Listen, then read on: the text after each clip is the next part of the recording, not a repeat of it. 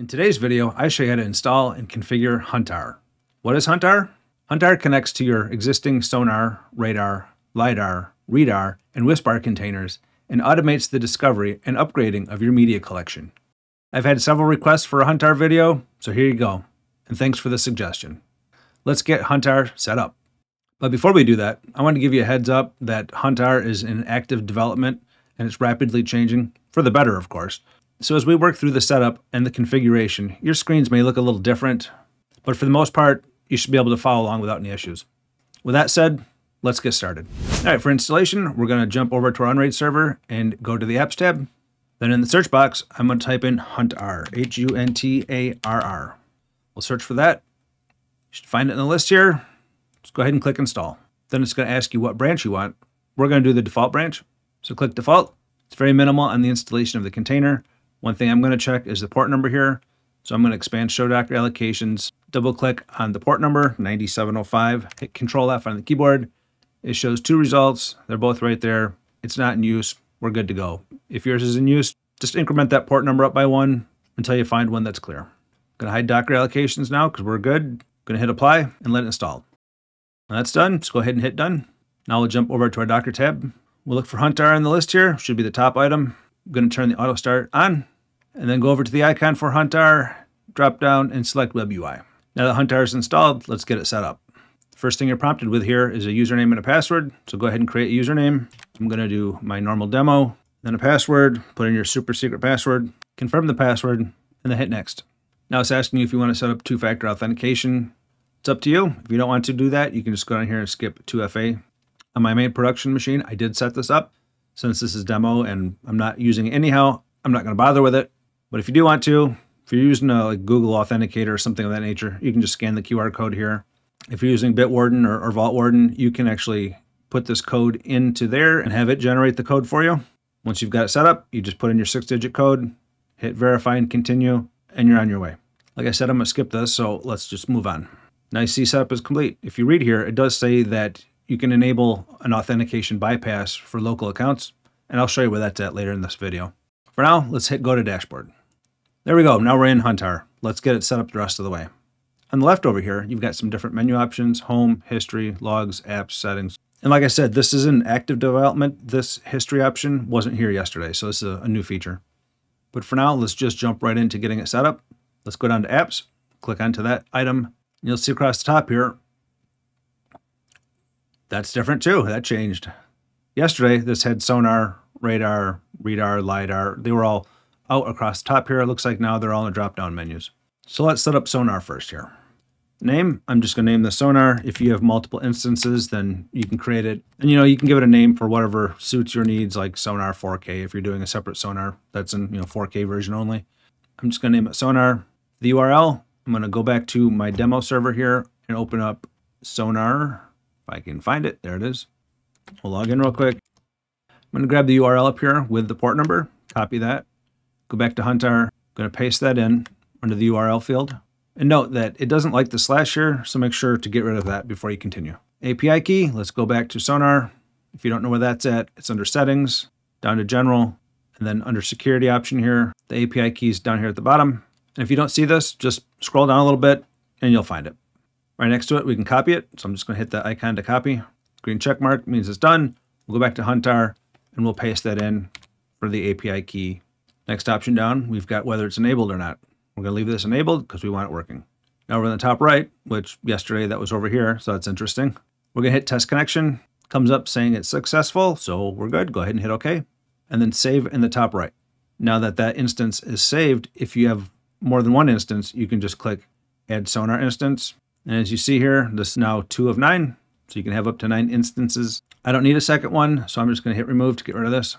Now let's go down to search settings. Missing search mode. Right now it's on episodes. And it says season packs are recommended for torrent users. I mostly use torrents, so I'm going to drop down and select season packs. Missing items to search. Right now it's set at 1, the default. I'm going to leave it there. Upgrade items to search. Right now it's on 0, which 0 is to disable. If you want it to search for upgrades for your media, then just go ahead and change this 0 to a 1 or whatever you need for your case. I'm going to leave it off. Sleep duration is 900 seconds, which is 15 minutes. So it's going to run through the search every 15 minutes. Then you can adjust this number up or down. Like I said, I'm going to leave it on defaults. Scrolling down, additional options. The monitored only, you're going to have it only search for monitored items. So if it's marked as unmonitored in Sonarr, it'll just ignore it. Skip future episodes is just that. If any of the episodes that you have queued up that are not released yet, that are coming out in the future, it'll just ignore them until they've been released. And then skip series refresh, it skips refreshing series metadata before searching. We'll leave it all on defaults. Go back up to the top if you made any changes and hit save. Now that you've got Sonarr set up, let's go up to the top. We'll click on the drop down on Sonarr and we'll select Radarr. You'll set it up the same way. Put in the name, copy the URL for Radarr, paste that in, get rid of that slash in the back. We'll grab the API key.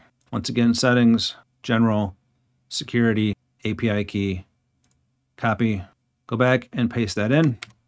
We want it enabled. We'll test it. It's successful. Hit OK.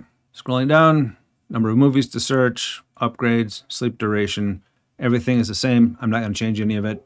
Just going to go ahead and hit save. And if you have another instance, you just go ahead and add another instance, go through the same process. Once again, we'll go back to the top, drop down Radarr, select Lidarr, fill out that information. This one has the missing search mode. You can select artist or album. That's the only difference there. Readarr, fill in your instance information. Everything else is good. We'll do Whisparr next. Once again, put in your connection to your server there. Default settings, pretty much everything's the same. Then the last item here is Whisparr. This is a beta feature only for torrent users. This addresses issues of stalled downloads. So if you're using torrents and you have issues with stalled downloads, downloads that are just sitting there not fully completing. Let's say it's, the file is like 68% and it's just sitting there for days. This will handle that for you. So you enable Whisparr. Number of strikes, this is how many times that it goes through and realizes that it's stalled. It'll ignore it the first 3 times. And then after that, it'll take action. Max download time, this is how long it's stalled for. So if it's like continuously downloading and changing, it's not going to consider it stalled. If it's been sitting there, in this case, for 2 hours and nothing's changed, it's not downloading at all, it's just kind of stuck. The first time it scans it, it's going to count it as a strike. Second time through, 2 strikes. You get the idea. Next down, we have ignore above size. Right now it's set for 25 gigabytes. So if the file you're downloading is 25 gigs or larger, it's going to ignore that. And you can adjust this to whatever size you want. A terabyte, it's a pretty big download. Next option down is remove from client. This will automatically pull it out of your download client if it's got the 3 strikes against it. Dry run mode, if you turn this on, it's not actually going to do anything. It's just going to put it in the logs that it would be deleting it at this point in time. So if you want to try that out, go ahead and turn that on. Just make sure when you're happy with your results that you come back and turn that off. Once you've got everything set up the way you want, go ahead and hit save. That's pretty much all of the setup for Huntarr. Let's go over here on the left and I'll talk about these menu options a little bit. So on the home, since I've got Radarr and Sonarr connected, you'll see here the results for it. So it has 1 search triggered here and 1 for Radarr. Upgrades, since I have that disabled, there's no upgrades being triggered. Oh, something else I wanted to note up here is the documentation for Huntarr. So if you're not sure about something, you can go look at the documentation and see if you can figure it out there. If you can't figure it out, you can always come join us in Discord. We'll do our best to help you out. I'll leave a link down in the description for you. Next option is history. Like I said, this is brand new. This shows the Plan 9 from outer space. If you haven't seen that, it's a terrible movie.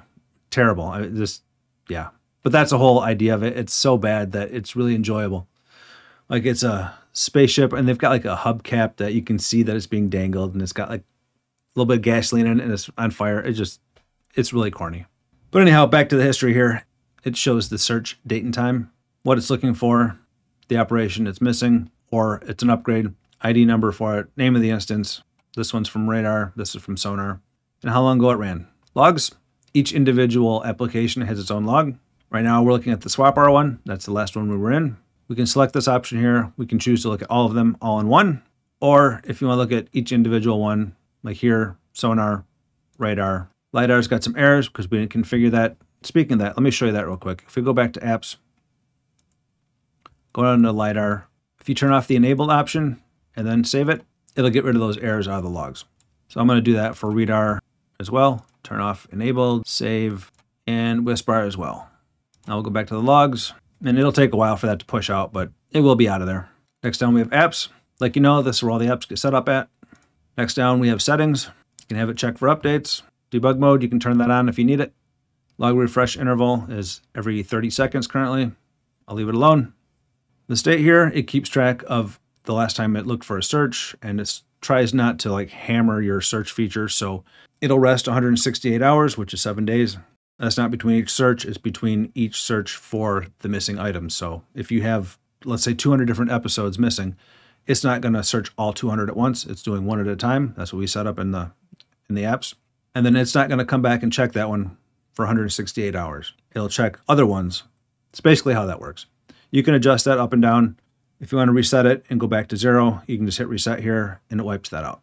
If you hit reset up here and it says reset clears all processed media IDs to allow reprocessing. So if you want it to look again for something, you can just go up here, hit reset, and it cleans it all out, allows it to be reprocessed sooner than 7 days. Scrolling down a little bit, I told you there's an option to bypass the local authentication. This is where it's at. It's under security. Put a check mark in there, hit save.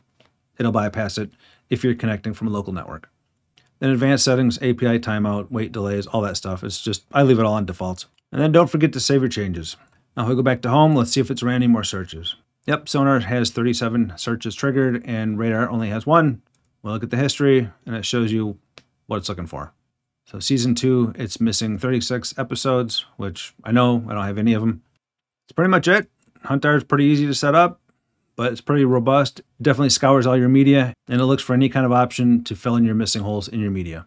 But before we go, I wanted to let you know that I've set up a new Amazon storefront where I've created a couple lists of my favorite items. And I'll be updating it as time goes on, so check it out. I'll leave a link down in the description. If you found this video helpful, make sure to hit the like button and subscribe to the channel. And if you'd like to support the channel directly, consider becoming a Patreon. Patreon members get direct access to me on Discord, early access to my videos, and they are both ad and sponsor free. The link's down in the description. Until then, check out one of these next. And I'll see you in the next one. Skip future episodes is